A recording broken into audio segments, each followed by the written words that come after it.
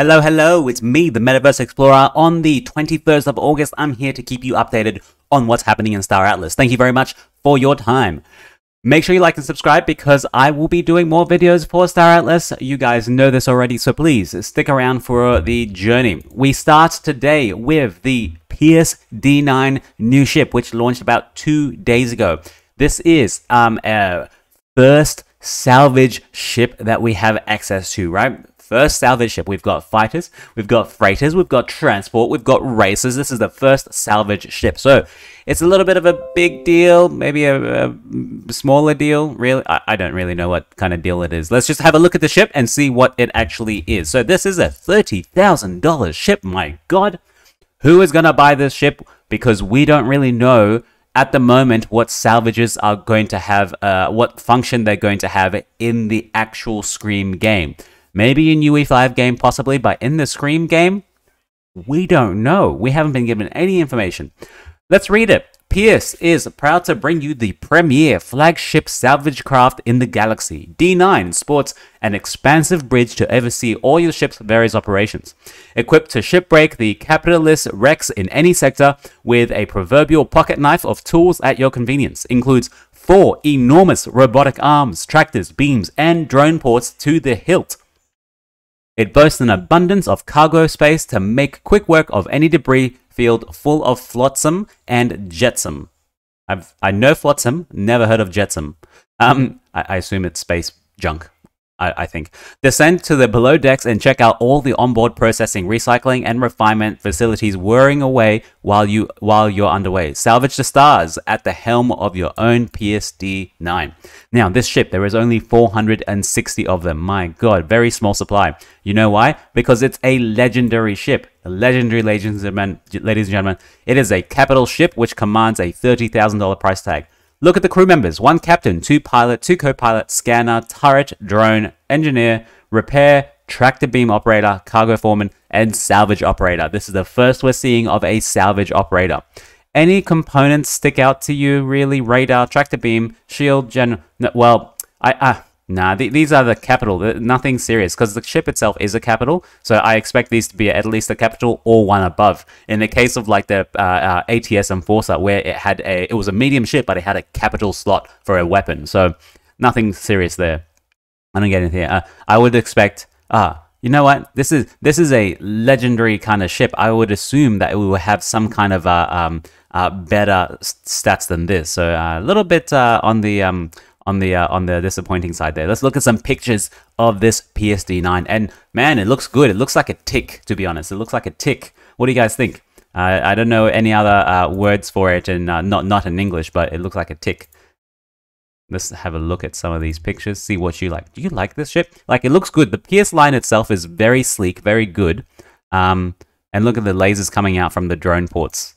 Yeah, probably to salvage stuff. Cut it in half so it can come on board. Very, very good pictures. It actually looks like it's the same picture, just from different angles, being honest. This is very interesting, right? Now, I really hope this is somewhere in the showroom where you can actually walk next to some of these drones, so you can see the level of detail that these guys put in, because there is a lot of detail that people actually put into here. All right, let's have a keep going. This is the bridge, man. It looks crazy. These Pierce ships have like Star Wars kind of sci-fi tech stuff going on here. Now, look at that. Now, that is industrious. Look at how crazy that looks, right? Look at that. It looks like a giant manufacturing plant with automation and thing going around everywhere. I love it. I love it, right? If this is what you're interested in, right? I don't know what this place is. It doesn't really say. It's got some writing here. Let's keep going. And just some schematics for us. Maybe we'll be able to see. Can you zoom in on these? No, you can't zoom in on these. That's all right. So that's the Pierce D9. Are you guys interested in this? Let's actually go and see how many have sold, if any have sold at the moment. Let's go back to the marketplace. Pepe, thank you very much for joining us. He's here to remind you to like and subscribe, ladies and gentlemen. So we know that there's actually 460 of these babies. There's 240 here, 128. So that's 368. 368 plus. Let's have a look. Let's have a look here. 368 plus 60 Never mind this. Don't worry about this at all. This is my mistake. Plus 60 plus 32. 460. No ships have been sold. None of these ships have been sold, which is quite unfortunate. We expect this, right? No one has 30k lying around at the moment in the bear market. So I didn't think this would actually sell. So no problems. Let's go ahead and look at what else is happening. So the Star Atlas Twitter did actually tweet something about something that really caught some people's attention. It was a slightly controversial, a little bit, really. So it's just a tiny detail in a vast galaxy, and yet you feel its power emanating from every polished groove on the surface. Unreal. This is an in-game view of the Ogrica Thripid spaceship, an embodiment of the glorious and luxurious Punab culture. So I know you guys have seen the Ogrica Thripid before. It's kind of like a golden feeling ship. It looks like maybe a floating space octopus, or whatever you want to call it. This is a picture of I think they're just trying to demonstrate the capability of UE5 and how much detail they're putting for all of these ships, right? Look at the level of detail in this, I don't know, maybe a seat. It looks like it because that looks like a seat behind there, and this looks like that whole thing there, and this whole thing here as well. It just looks like that. But look at the detail on this, right? This is awesome. This is really, really awesome. Now, how are we actually going to experience this? We are not going to experience this in Scream at all, right? This is only for the UE5, maybe the showroom module, possibly, if you're able to walk around the Ogrica Thripid. But we know the Thripid is not one of the first ones we'll see. We'll see like the PSX4, which I think we have access to already. Well, we don't have access to it, but it's the first ones we'll probably be able to see. But look at this detail. Do you like this detail? Like, so the controversy was that one guy, I saw one guy on Twitter say, like, why are you guys spending an enormous amount of time on just this small pattern on this like one small ship? Like, that means if you're going to put this level of detail, you'll never finish any of the ships because it'll take you too damn long, right? That was their argument. And I think, I don't remember exactly what the response was, but Michael Wagner, or maybe him or someone else from the team, was like, no, you have to understand, this is the process. Like, we're putting the underlying foundations to be able to do this so that it's going to be much, much easier. We can replicate this on all the different Thripid ships if we need to.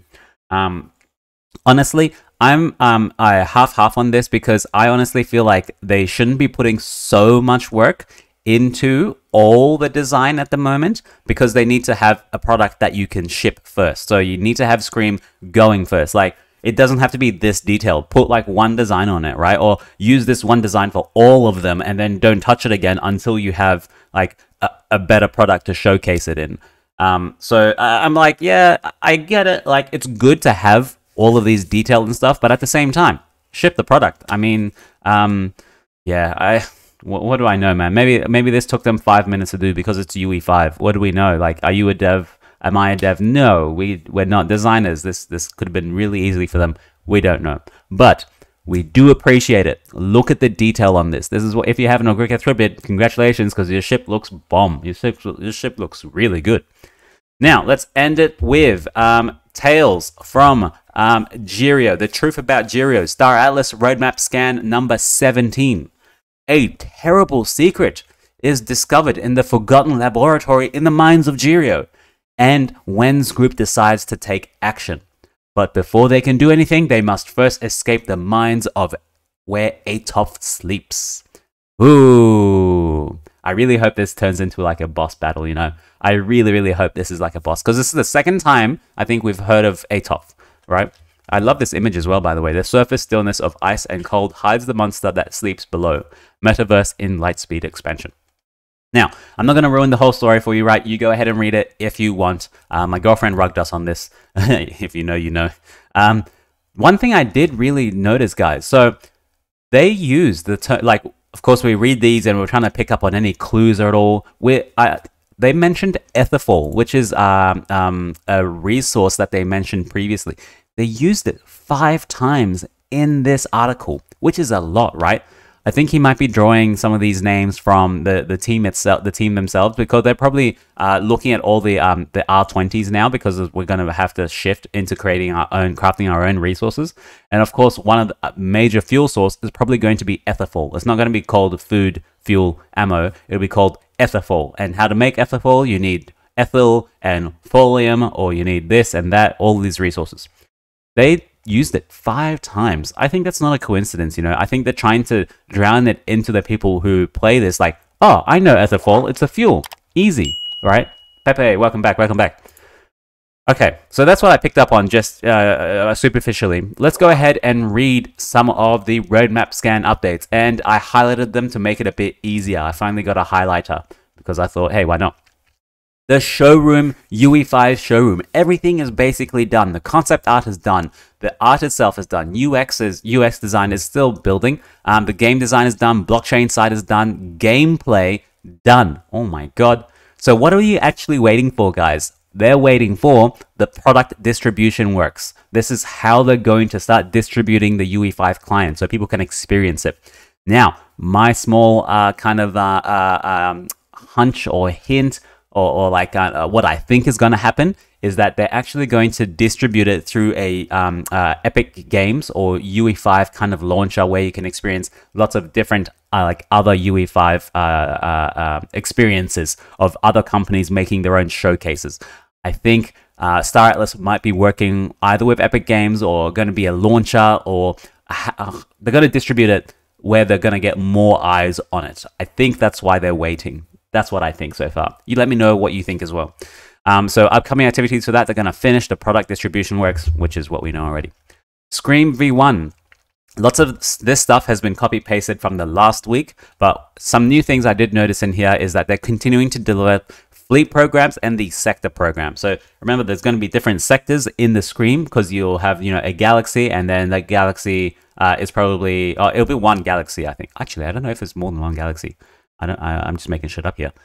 The sector program, the sector is the section of like this mud section or like this Oyster section or the Oni section, and then you might have different sectors in there with different planets that you can mine on, different star bases in each sector. And it's possible you could only have like 2 or 3 star bases in one sector because then it gets too overcrowded, or the resource cost gets exponentially higher and it's not worth it. One thing I did notice here is added the Calico Guardian metrics into Scream to playtest and added updated Action Hub and Action menus. Ooh, sounds interesting. Can we see that Calico Guardian metrics, please, you guys? I know you watch these videos. Can you please, hook a brother up? Added higher fidelity mining functionality. Awesome, I want to see that too. And working on star bases and planets. Amazing. Next thing, economic modeling for the hangar spaces. LP, which is the loyalty points. Remember, play the game, you'll earn loyalty points, and that's how you're actually able to progress and get like, not resources, but like get access to the different factions or get access to blueprints, fleet configuration, econometrics, and score to the and score to Scream transition strategy. So they're already, so that means, you know, they're getting closer, right? Every report they get closer. They're now thinking about how they're going to transition from Score to Scream, because remember, right now in Score you just stake and you earn. That's it. People are going to be playing the Scream, and there's going to be a smooth transition. Previously, I did say that there was going to be a supply shock for all the resources, but Michael Wagner and everyone came back and says, no, there's not actually going to be a supply shock because we're going to wean it slowly off while the crafting of these resources come up. And so they're going to like intersect at a good level where the score rewards will still be going, the supplies will be given out still by the team itself, and people will start crafting. And once people get up crafting to a critical level, they might start tapering off all the actual resources themselves, right? So they're thinking about the transition strategy. Very good. Now, the Star Atlas DAO. One thing I did notice here is it's feature complete on the Atlas locking. Remember, we've been able to lock Polis for a while now. You're probably collecting your rewards every week, give or take. Are you compounding it? I hear a lot of people actually just compounding it for the same 5 years. Remember, every time you click compound again for the 5 years, it relocks it for 5 years, okay? So it'll take a long time. Some people I've seen are just taking the rewards and locking it for 2 weeks at least so that they get a little bit of ROI from it, okay? Atlas is now coming where you'll be able to get a 6% fee reduction on the marketplace. And oh, Jesus Christ, you guys in the foundation room, you need to calm down about this fee. I asked one question and a lot of people just coming out of nowhere and saying, oh, they're going to cut into profits, margins, all of this sort of stuff. Guys, it's a game. You just play the game. Don't worry about the little 6% tax here and there, okay? If you play the game, you find a rare item and no one's going to care about, you're not going to care about the 6% marketplace fee, right? If you're worried about it, reduce it a little bit by locking some Atlas. How are you going to get some Atlas? Play the game, okay? I don't want to sound condescending, but like there was a lot of people just harping on and on and on about the marketplace fee and the resources and stuff in the foundation room. I don't talk there very much. I lurk. I read stuff. If I think something is really worth portraying to you guys or giving to you guys as my viewers, I would definitely do that. But at the moment, I didn't really see anything that was newsworthy for you, I guess. Pepe, thank you very much. Appreciate it.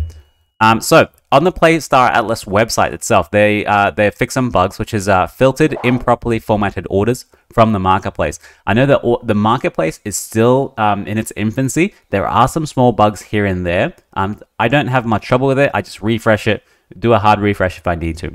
Now, one thing you guys need to actually know, Star Atlas has dropped the Solid wallets. Solid was one of the first open source wallets for Solana, okay? A lot of stuff is on there still. Like I have still a Solid wallet and I still have Star Atlas items on the Solid wallet. So what I have to do now is you have to use Phantom, okay? You have to use another Solana wallet, import your seed into that wallet interface. So when you created your Solid wallet, you'll have a seed phrase, 20 seed phrases, okay? You'll be able to use those same seed phrases on like Soulflare or Phantom, any of the other Solana wallets, and use that to interact with Star Atlas if you need to.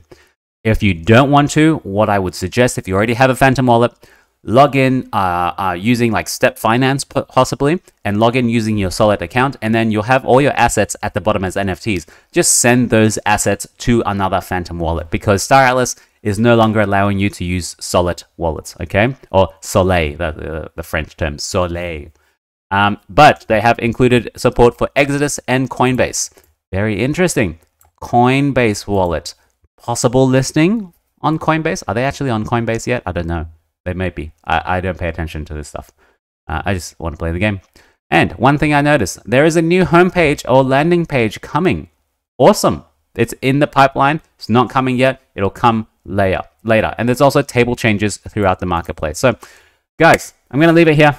Thank you very much for watching. I hope this has been a little bit informative for you. I'll try to keep it under 20 minutes as I can, but sometimes there's a lot of stuff to talk, and I can keep talking. I don't want to do that because I know your time is precious. So I'm going to leave it here. Thank you very much for watching. This is MetaVerse Explorer on the 21st of August. Ciao for now.